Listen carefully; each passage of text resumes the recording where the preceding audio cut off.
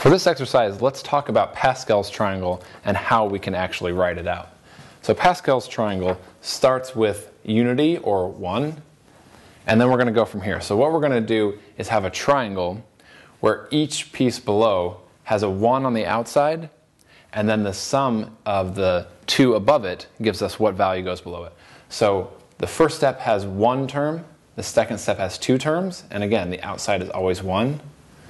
And then we can say the outside again is 1, but now we're going to have 3 terms. To determine what goes here, we have the sum of these 2 pieces. 1 plus 1 is 2. So let's do this again. 1's on the outside,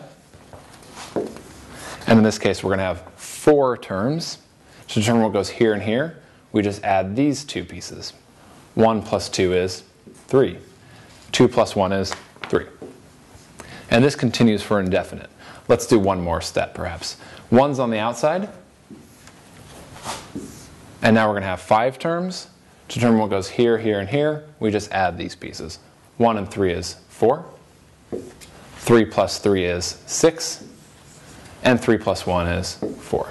So it's symmetric left to right, and it continues in this way, increasing in steps by 1 more term per step. You always have 1's on the outside, and then you add the 2 above it to get the term below it, and that's it.